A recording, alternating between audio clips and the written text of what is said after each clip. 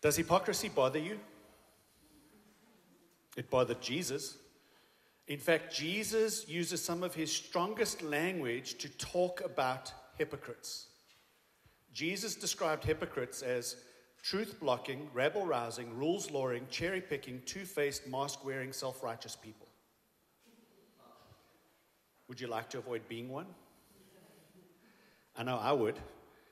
So in this talk, what we're going to do is we're going to discover what hypocrisy is according to Jesus and how we can put up some guardrails against a hypocrisy to try and avoid it. Because while we all desire authenticity, I think, if we were honest, we all struggle with hypocrisy. So let's learn together. Won't you pray with me? Lord Jesus, we ask that you would open up your word to us. Help us to understand this. Help us to make sense of this. You say some pretty harsh things in this passage we're about to read. It feels a little hard to talk about the harsh words you say on a long weekend when we're trying to remember those who have sacrificed their lives for us, but also enjoy a weekend that kind of kicks off our summer. So please speak to us by your word, so we might hear, learn, and put it into practice. We pray this in your name, Lord. Amen. So we're continuing our series in Matthew. We're at Matthew 23, and we're getting into some really tough chapters in Matthew. Matthew 23, Jesus is beginning to talk to the Pharisees and the teachers of the law in a very pointed fashion. We've seen this debate that he went through. Now we're stepping into him challenging them. And then next week, we kick off a new series about the end times from Matthew as we look at how Jesus describes the end times. So really tough passages coming up. But if you think about the way Matthew wrote his gospel, he actually wrote his gospel to mirror the Jewish scriptures. So in the beginning, we read about the genealogy of Jesus, and we see mirrors of Genesis in that. Jesus creating the world, Jesus' lineage, genealogy as he is shown to come from Abraham, the flight to Egypt to represent the journey of Israel, the teaching on the Sermon on the Mount, which is like the delivery of the law to the Israelites in Exodus, the parables and the stories of Jesus and the accounts of his healings. Try to paint a picture of God at work in Israel from the time of the Torah through the narrative writings of Israel. And this passage that we're going to get to, Matthew 23, is very reminiscent of the prophets. Jesus is stepping into his prophetic role, delivering prophecy. Now, here's the thing about prophecy. Most people think prophecy is about foretelling, about telling what the future is going to be. Jesus does that a little bit later, which we'll look at in the next series. But a lot of prophecy is actually forthtelling, telling the people where they have gone off rails or got distracted from the law of God. So if you look at the prophets, often they are speaking to the Israelite nation, to Judea or Israel, to Judah or Israel, telling them where they have gone off track, pointing out how they have forgotten the law of God or where they are in error. Jesus speaks very much like a prophet in these passages that we're going to look at. Now, he uses a word that he repeats over and over again, also sometimes misunderstood, and the word is woe. Woe to you, Pharisees. Woe to you, blind guides. Woe to you, teachers of the law. That is often translated as a judgment word. Woe, you're judged. Woe is you. Parents use that, not really that language, but kind of when they look at the kids. Woe is you if you if you come home after curfew, woe is you. But that's not the essence of the word. The essence of the word is a mixture of emotion. Woe, according to one commentary, is a mixed cry of regret, so a little bit of sadness in there, compassion, anger moving you to action, sorrow, and denunciation. It's not just judgment. It's almost a word of loving warning. Be careful, you're on dangerous ground. And Jesus is going to talk about this dangerous ground that he sees the Pharisees in. and he's going to use the word hypocrite. That word is thrown around today all over the place, thrown at people. And it's often thrown at people when they fail to live up to their high ideals. That is not hypocrisy. Hypocrisy is not having high ideals and failing to live up to them. What that is failure, not hypocrisy. The word hypocrite comes from the Greek word for actor. It means to wear a mask, to pretend to be something when actually you're something else. Do you get the distinction? It's a vital distinction when we talk about hypocrisy. Hypocrisy means you're playing a role, you're pretending. It means that there's within you conscious determination to present yourself as someone else, as someone you aren't. It's filled with deceit and manipulation. There's a big difference about what a failed aspiration is and what a manipulated aspiration is. So make sure we understand that distinction. It really means doing the right things for the wrong reasons.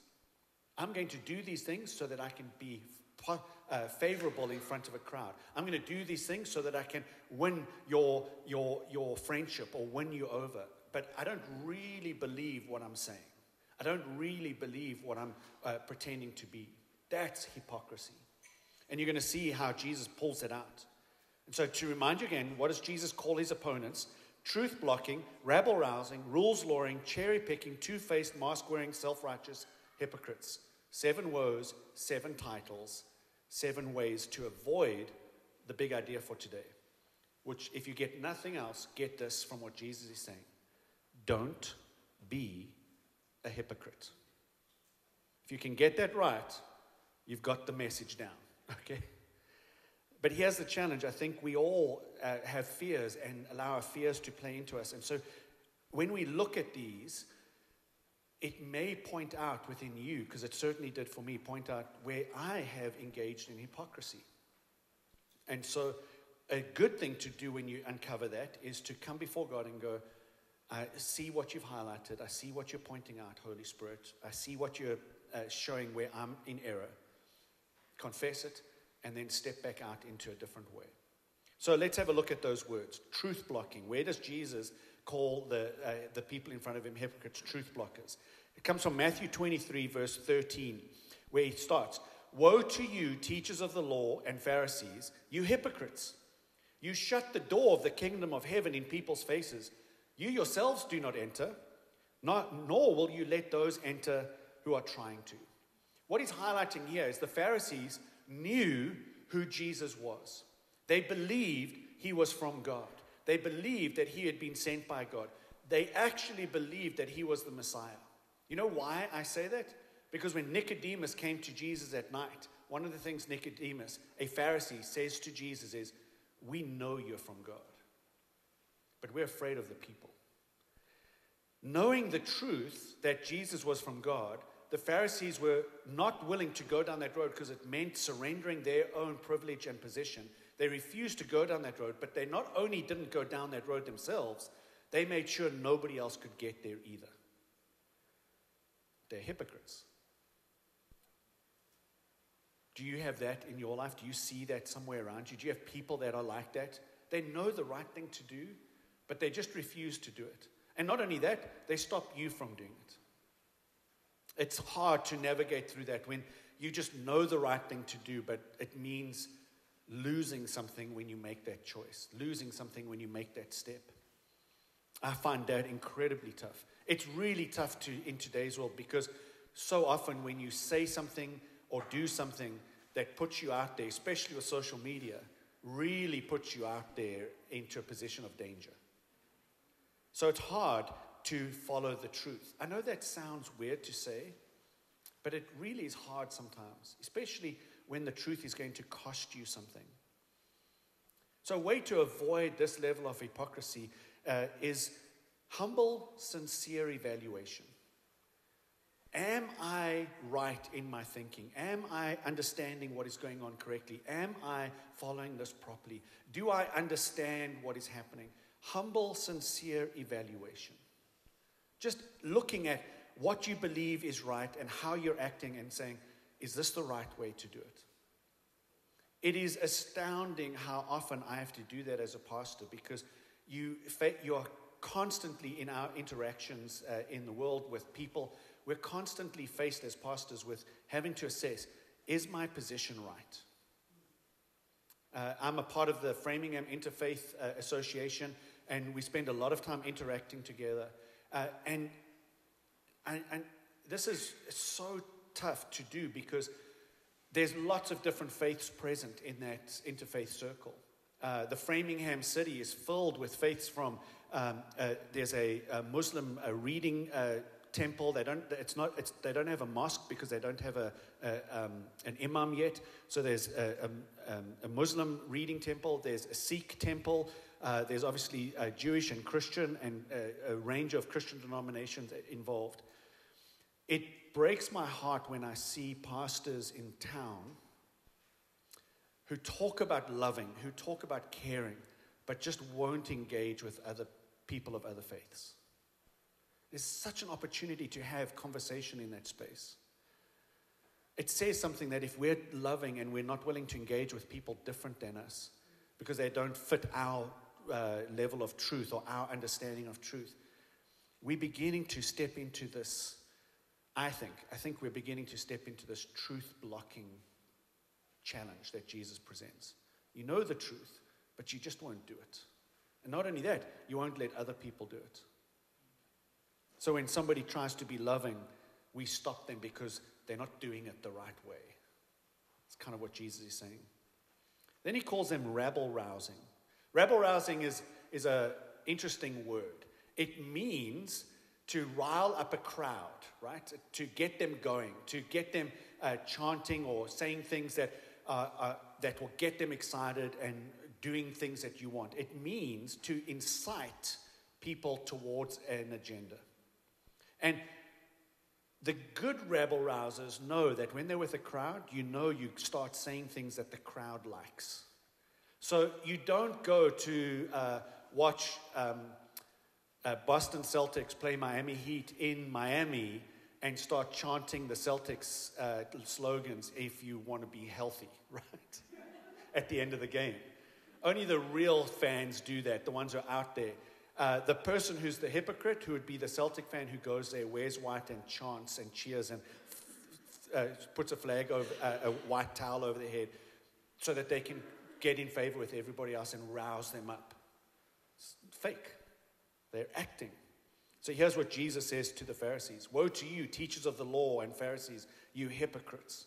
You travel over land and sea to win a single convert, and when you have succeeded, you make them twice as much a child of hell as you are.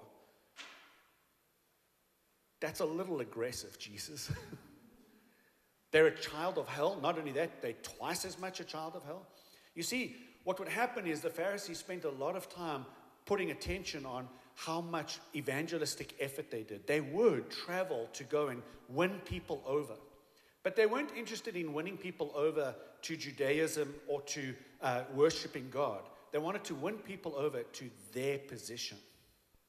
So they would spend a lot of time persuading people to agree with a specific type of truth, a specific type of understanding, a specific type of faith, a worldview, for lack of a better word. And they would do that in such a way that they would create within those followers zealousy that would be even greater than theirs. Jesus says, be careful when you're just trying to rabble-rouse people to your position or your point of view. When you do that, you're making a mistake. For Christians, we have to be careful that when we share our faith with others, when we invite others into a relationship with Christ, that we're inviting them into a relationship with a person, not into a system of thinking. Jesus has already shown through Matthew that God is the only one who knows his plan clearly and understands it fully. Everybody else has a grasp at it or an understanding, but not fully. And so when we go and speak with others, we have to be so careful that we evaluate what we're inviting them to participate in. Is it just to our position? Is it just to our point of view? Or are we inviting them into a relationship with Christ? And one of the things that is helpful to do as a way to avoid hypocrisy is when you are inviting somebody into a relationship with Christ, when you are evangelizing or witnessing, evaluate them according to the Christ-likeness that is in the Bible rather than their agreement with the position. Does that make sense? That's what we want to invite people to, is this relationship with Christ, and let them follow Christ and understand Christ as Christ interacts with them. Not to see if they can check a bunch of boxes. Historically, this might be a little weird for some people, and you might want to say, like, I've given up on the faith of Christianity when I share this. I really haven't, but I want to show you something that happened historically in the church. For the first 200 to 300 years of the church, people were called into a relationship with Christ around a single belief, an event. Jesus Christ was raised from the dead. We are eyewitnesses of this fact. Here's our story, recorded in a gospel, shared, copied multiple times. And in fact, Paul will write and say, some of these people are still alive. Go and talk to them. Christianity for the longest time was about belief in an event. Jesus Christ lived, died, and rose again. As Christianity grew, people began to debate that event and debate who Jesus was. So there were people who said Jesus wasn't real. He wasn't really a human. He was a ghost that kind of walked around. Others said he didn't really come to life. That was just a metaphor of what God is doing. So there were all these different thought patterns that began to break out. And so people began to say, well, what is true? And we began to write things out called creeds. The Nicene Creed, the Apostles' Creed. Now, the creeds are not bad in and of themselves, but here's a subtle thing that began to happen around 300 and 400 AD. People were asked to agree with a creed regardless of whether they believed in the event. Do you believe that Jesus was born of a Virgin Mary? Do you believe that our God is the Holy Spirit? Do you believe that he was persecuted? Do you believe that Pontius Pilate put him to death? Like, it was about agreement with a sense of creeds, but what was happening is an external check mark, but an internal lack of belief in an event. Jesus is saying that is not where we should go. Jesus is saying with this, saying rabble rousers, it's not about it being able to mentally agree with a bunch of creeds. It's about putting your life on the line about an event. It's a matter of faith, not a matter of agreement. Does that make sense? As I'm trying to explain that. Because that's what the Pharisees and the teachers of the law were doing. They were winning people over to their point of view, regardless of whether they actually followed the God of Abraham, Isaac, and Jacob. So don't be a rabble rouser. Well, how about this one, rules lawyering? You know that expression, right? You ever played a game with somebody who always wants to debate the rules? No? Just me? I'm that person. What do the rules say? What's the exact wording of the rule? Now, you know why we rules lawyer? So that we can find a way to win. The word says a, not the, therefore I can do this, because it gives opportunity. And you begin to debate about little things. So here's what the Pharisees did. Woe to you blind guides, Jesus says. Interesting phrase, though. Because you know what the Pharisees and the Sadducees and the scribes were called? They were supposed to be the people who led people into the light. They were supposed to be the ones who could see. And he says, you're blind guides. You're the blind leading the blind. You say, if anyone swears by the temple, it means nothing. But anyone who swears by the gold of the temple is bound by the oath. So you want to make an oath, you want to make a promise, don't swear by the temple. That's not good. Make sure you swear by the gold of the temple. You blind fools, which is greater, the gold or the temple that makes the gold sacred? You also say, if anyone swears by the altar, it means nothing. But anyone who swears by the gift on the altar is bound by that oath. You blind men, which is greater, the gift or the altar that makes the gift sacred? Therefore, anyone who swears by the altar swears by it and by everything on it. And anyone who swears by the temple swears by it and by the one who dwells in it. And anyone who swears by heaven swears by God's throne and by the one who sits on it. Here's what they were doing. They were entering into honest dishonesty. Will you make a promise with me? Sure, I'll swear by the temple on it. And then when they were asked to honor that promise, that's not a binding oath. Only if I swear by the gold is it binding. We do that today. Swear on your mother's life. Will you swear on the Bible? As though every other time you make a promise isn't real, as long as you swear on the Bible.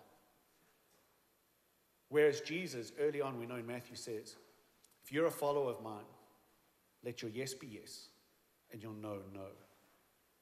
Let your word be binding because you are a person of integrity, of honor, not because of what you swear by. So they were rules lawyering. They were engaging in honest dishonesty. They were trying to just find ways to not be bound by promises and get away with it. And Jesus is calling them out on it. Simple way to avoid this: be honest. Say what you mean what you say. Obviously do it in love, which is why Paul says speak the truth in love, but be honest about what you say. How about cherry picking? Here's what Jesus says about cherry picking. Woe to you, teachers of the law and Pharisees, you hypocrites. You give 1/10 of your spices, mint, dill, and cumin, but you have neglected the more important matters of the law, justice, mercy, and faithfulness. You should have practiced the latter without neglecting the former. You blind guides, you strain out a gnat, but swallow a camel. Weird expression, right? Here's what they were doing. They were spending a lot of time looking at specific laws and taking them to an absurd level. Cumin, dill, and mint, according to the law, were you didn't have to count out every grain because they were so small. But it was the idea was make sure you're accounting for those. But they would take ages counting out how much their cumin weighed and then give 1/10 in order to show everybody they were teaching, look, you need to give 1/10, give everything. But while doing all of their time on that, they didn't care about justice.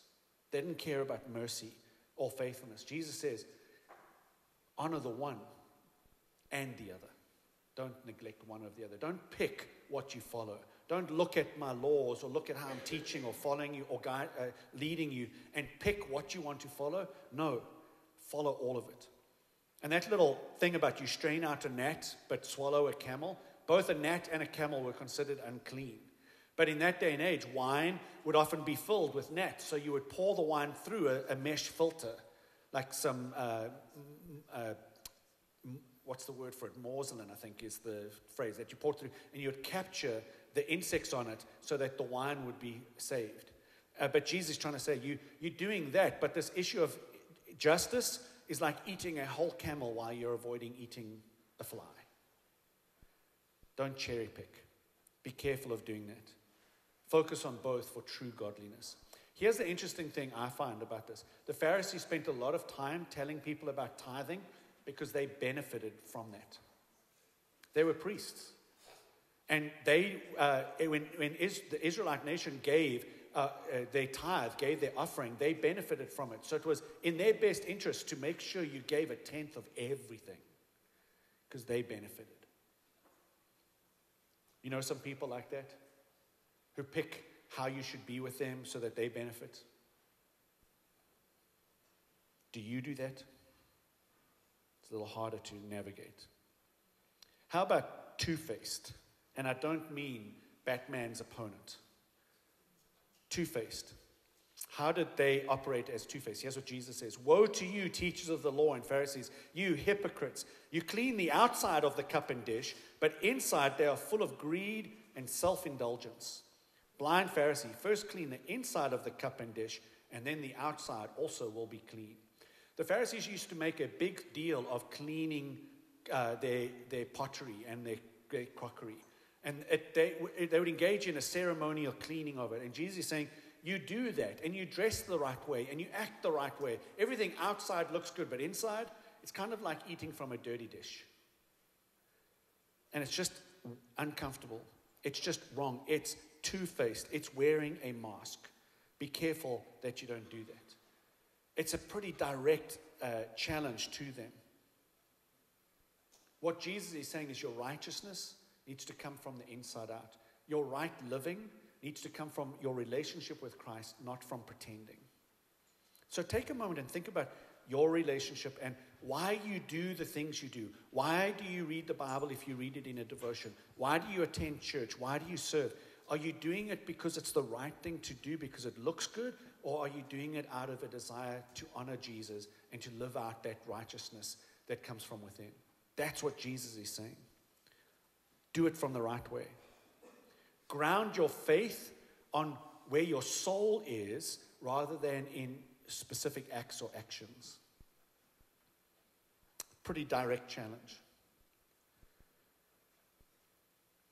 It's a little tough to just move over these quickly because really each one probably deserves an hour's thought and reflection. Where am I off track with this, Lord? Where am I wrong? This one and the next one hit pretty close to home for me. How about mask wearing? This false pretense of faith that Jesus highlights. Here he gets really pointed with the Pharisees, as though he hasn't been pointed yet. Woe to you, teachers of the law and Pharisees, you hypocrites. You are like whitewashed tombs, which look beautiful on the outside, but on the inside are full of the bones of the dead and everything unclean. In the same way, on the outside, you appear to people as righteous, but on the inside, you are full of hypocrisy and wickedness. I would hate Jesus to say that to me. Dorian, you are a whitewashed tomb. And when I look at my life, I sometimes feel like, you know what, Jesus? It just cuts a little close to home. I need to work that out. I need to find where I'm off track. I need to find where I'm not doing the right thing and where I'm pretending and get rid of that mask. Confession is such a valuable Christian discipline, a spiritual discipline that allows us to come to God and honestly and openly say, I have blown it. I'm far from you. Jesus, come into this tomb, come into where I'm dead and make me alive. Once again, like the former one about two-faced, this is about grounding your faith on where your soul is, not where you wished it was or where you hope it is or where you pretend it to be, but where it actually is. Don't be a hypocrite, Jesus says. Don't wear a mask. Don't block the truth. Don't rouse people to a point of view. Don't try to find a way through the rules. Don't pick the rules that you want to follow. Don't be two-faced. Don't be mask-wearing. Don't be, which is the last one, self-righteous. Here's what Jesus says to them. Woe to you, teachers of the law and Pharisees, you hypocrites. You build tombs for the prophets and decorate the graves of the righteous. And you say, if we had lived in the days of our ancestors, we would not have taken part with them in shedding the blood of the prophets. We call this moral superiority. When we look back at people from the past and go, I would never have done that. We think about it, let's talk about our own church history. I've shared this with you before, the first lead pastor of Faith Community Church, back when it was First Congregational Church, owned slaves. We look back and go, I would never have done that. Would we? Would we have been any different back then? Would we have been any different than the followers of Jesus when he said, you're all going to run away from me? Would we have stood by his side or would we have run? I don't know about you, but it's very hard for me to look back at the past and go, I'm better than them. And that's what the Pharisees were doing. They would look back at the history of Israel and go, we would not have killed the prophets. We would have understood what they were saying and followed them. Even though everybody else went one way, we would have not. Surprisingly, right in front of them is a prophet saying, follow me, and they're denying it. So Jesus says, you testify against yourselves that you're the descendants of those who murdered the prophets. Go ahead then and complete what your ancestors started. You snakes, you brood of vipers. How will you escape being condemned to hell? Happy Memorial's Day, everybody. Self-righteousness is a disease in the Christian church. We walk around as Christians and declare how much better we are than anybody else. That Framingham Interfaith community that I'm a part of, I'm one of the few pastors from a Christian Protestant church that attends that.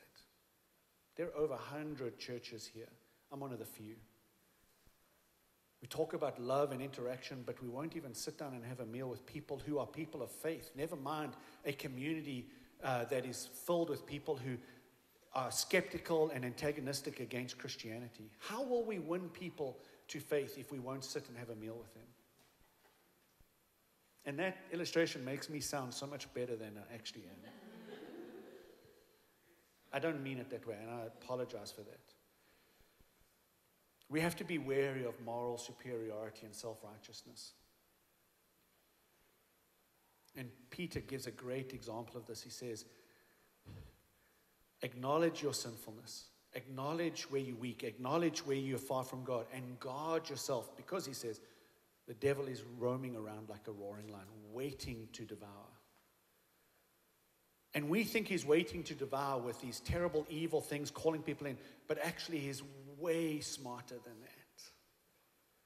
He's waiting to devour us when we think we've just made it. As we step over and go, I'm so much better, right there. So Jesus warns, don't be a hypocrite. Be careful of doing this. Be careful of falling this way. I want to skip over what he says here because he begins to talk and he uses an interesting expression. He talks about a loving hen. And I love this description. It's the same image that is used by the writer of Genesis, back in Genesis 1, when he talks about the Spirit hovering over the waters, about a hen hovering over her chicks or over eggs. And here's what Jesus says, Jerusalem, Jerusalem, you who kill the prophets and stone those sent to you, how often I have longed to gather your children together as a hen gathers her chicks under her wings. And you are not willing. Look, your house is left to you desolate. For I tell you, you will not see me again until you say, blessed is he who comes in the name of the Lord. Here's what Jesus is saying. I've pointed out your hypocrisy. I've pointed out where you sidetracked. I've pointed out where you're drifting.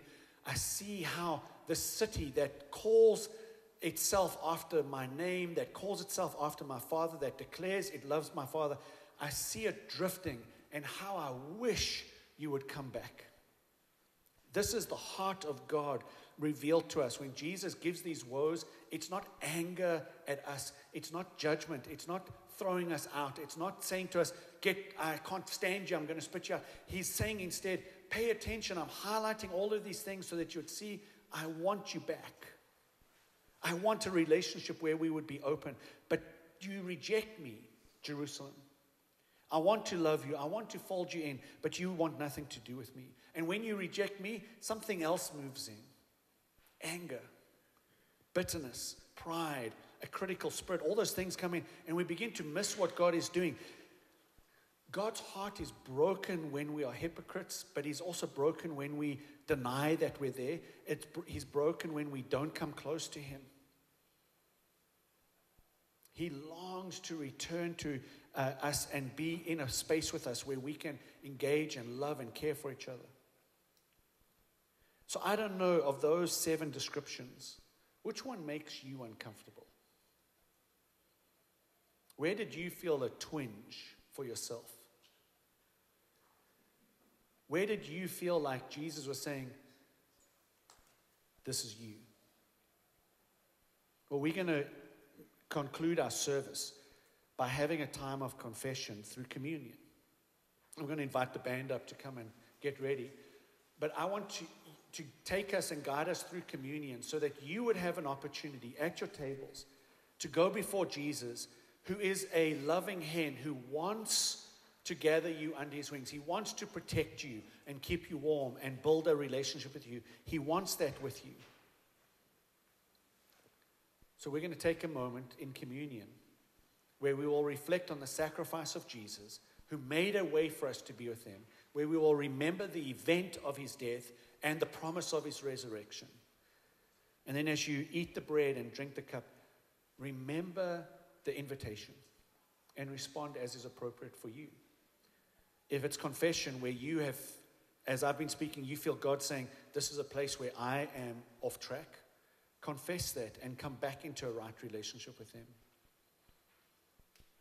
If it's a way for you to strengthen or increase the intimacy of that relationship, do so. But you take the time you need